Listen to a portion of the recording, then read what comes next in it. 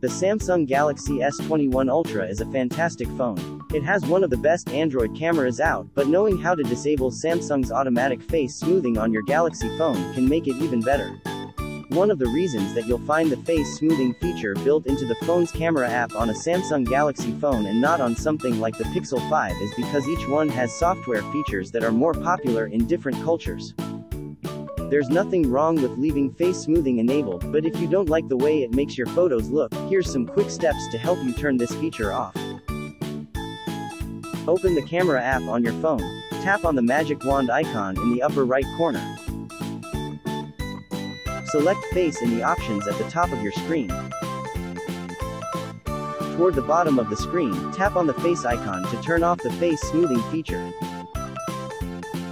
To disable the feature for selfies, you'll need to follow the same steps listed above but change to the front-facing camera after you open the app. Samsung has been including face smoothing on its phones for years now, from its mid-range devices like the Galaxy A52 all the way up into the best Samsung phones that the company makes.